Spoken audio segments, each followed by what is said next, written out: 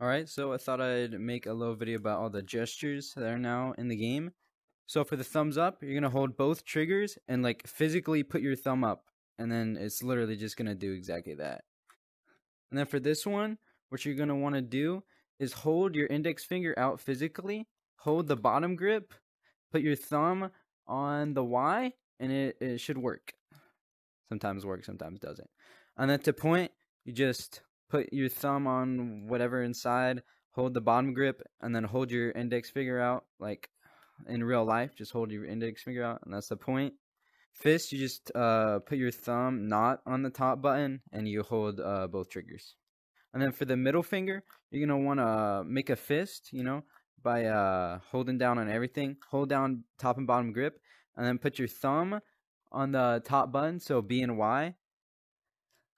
And sometimes it works, sometimes it doesn't. Still kind of getting used to it.